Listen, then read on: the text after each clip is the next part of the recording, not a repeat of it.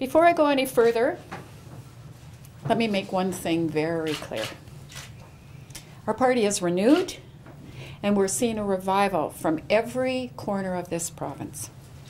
Albertans are telling me they are growing increasingly tired of the elitism and arrogance that is coming from our Premier's office. They are looking for a real alternative that will put government back into the hands of people. And I'm here today to tell you that our opposition is rejuvenated and we will be more effective than we've ever been. He will table the budget and not pass the budget. That's when I think Albertans have to worry, because if you don't have the budget passed by the legislature, he can come back and do anything he wants. And I think that's what I'm most fearful of, and that's what I'm hearing Albertans. So you can put a budget forward. If it's not passed, they can come back and amend the budget, and I think that's something Albertans should be quite concerned about.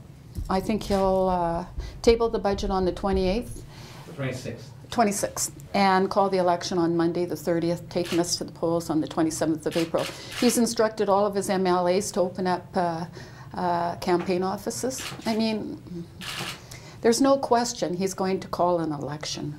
What's unfortunate is he's going to call an election when Albertans really aren't sure what's going on. I have to tell you, in this job since the 18th of December and over the last couple of weeks, I have consistently heard people tell me that they don't want an election. When I'm at the grocery store, when I'm taking the dog for a walk, people just don't understand why we have to go into an election right now. And it's been overwhelming on every poll that we've seen that people don't want an election. And here's what I think needs to be done. If we have a premier that's telling everyone he's open, accountable, and doing things different than other premiers have done.